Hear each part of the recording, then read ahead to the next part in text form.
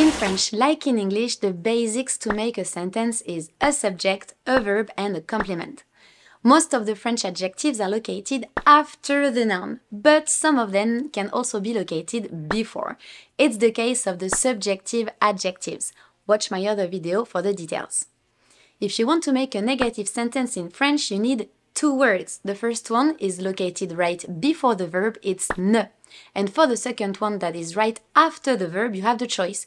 Pick between pas, plus, rien, jamais, personne, que, and aucun.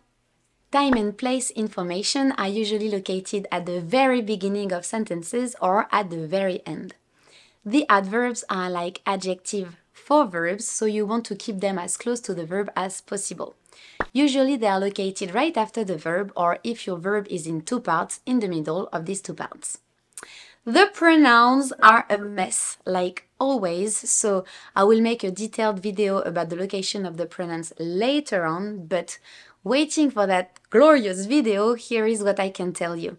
Most of them are located before the verb, except some of them, like ça, that always has to be located after the verb.